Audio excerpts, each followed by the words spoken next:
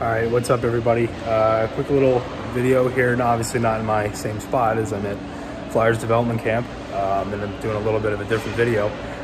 But the Flyers have signed Marc Staal to a 1-year, $1.1 million contract tweeted out by Frank Saravalli.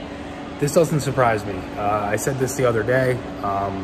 You know, the Flyers I had a feeling that they were going to sign a vet defenseman. You needed a type of guy that could come in and you know, help out the rookies and stuff like that. It wasn't just going to be, you know, rookies making the team. I didn't see it where, you know, Zamula, Adder, Andre, all those guys end up making the team, and it's like, you know, and obviously not all of them would, but at least one or two of them, right? And I just didn't see that. I had a feeling that they were going to sign a vet if they could do it at the right price, and they do. Staal's a good veteran.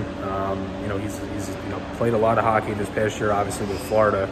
So he's the type of guy that can come in, give you some good minutes.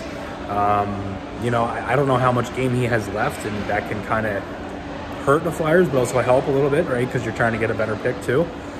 So I think a lot of different things kind of go into play here. What kind of happens at camp, how it kind of goes throughout the season, stuff like that. But as for Staal, I mean, 1 year, 1.1, it's a cheap deal.